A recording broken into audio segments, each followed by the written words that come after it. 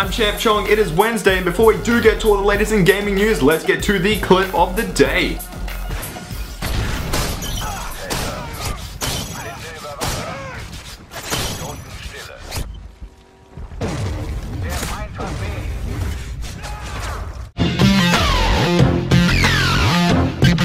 G'day guys, welcome to that show where I bring you all the latest in gaming news from around the world. And if you do enjoy today's video, make sure to smack that like button real good as always. And now let's get to our first news report of the day, and it comes to us from Take-Two Interactive. Now if you don't know, Take-Two owns Rockstar Games, and Rockstar Games is behind the one and only Grand Theft Auto series. The interesting thing here is that earlier today, Take-Two announced that they will be at Gamescom in Germany later this year around August. And the only reason this is actually making some headlining news is that Take-Two went to E3, but they didn't show any GTA 5. Now there is a possibility that something might be shown at Gamescom. And the reason that they might even show anything at Gamescom in Germany is because Take-Two and Rockstar said that E3 will not have anything to do with GTA. But for Gamescom, they haven't denied anything. And looking to the past, if the company doesn't say anything or they deny comment, it's usually because they do have something up their sleeve. So yeah, I'm really interested to see where this does go, because Gamescom is around the corner and E3 has just passed, so we might get some awesome GTA stuff very soon. But anyway, I will keep you guys in the loop with everything that does happen with GTA 5 and Gamescom and everything like that, but for now, we move on to the sad news.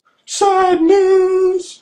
What the fuck? So a couple months back, if you remember, I reported that Darksiders 2 will be delayed till August of this year. The thing is, it was meant to come out around now, like in June of this year, but due to the team wanting more time to polish the game, they pushed it back to August, as I mentioned. And that official release date for Darksiders 2 is the 17th of August. Sadly though, this could be the final Darksiders game in the series because the new president of THQ doesn't seem to have any interest in the game. Now, he didn't say anything against the game. He didn't go, hey, this game sucks or anything like that, but he did say that the development team could be working on much better and larger projects. So basically what all this means is if the game does poorly in sales, we probably won't see another Darksiders game, even though the series is meant to go to 4 games. But if it does really well in sales, we'll probably end up seeing a 3rd and 4th game. But hopefully we don't say goodbye to the Darksiders series and we say goodbye to the sad news instead.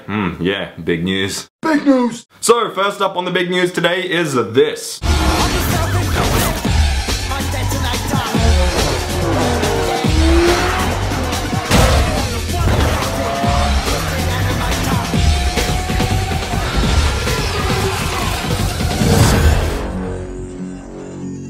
Yep, Need for Speed has brought back Most Wanted and it looks pretty sick. And if you want to check out the full trailer, check it out down below or the annotation right here. Anyway though, if you haven't played the original Most Wanted, it came out like 7 years ago I believe, and it was on the Xbox 360 and even the PS2, so it was pretty fun back then and it looks even better right now. And if you don't know when the game is coming out, it will be out on the 30th of October. I've also included a link down below if you want to pre-order it if you want to do it that way. But next up on the big news is kind of sad news because The Expendables 2 is having a game made for it, but us Aussies won't get the game. And as I said, it is kind of sad news, but it's just too big for the sad news because you got Sly, you got Statham, you got Lee, you got all these people, even Chuck Norris and Arnie in it. So yeah, it's pretty big, but then again, it's kind of sad. But one thing we all have to remember is that it is a movie game, and yeah, we don't even know how good or bad it could be. Though it still kind of upsets me that we do have this R18 BS still in place, and it's just kind of really annoying. And one guy I know that really hates the R18 BS is a guy called Gorilla Man.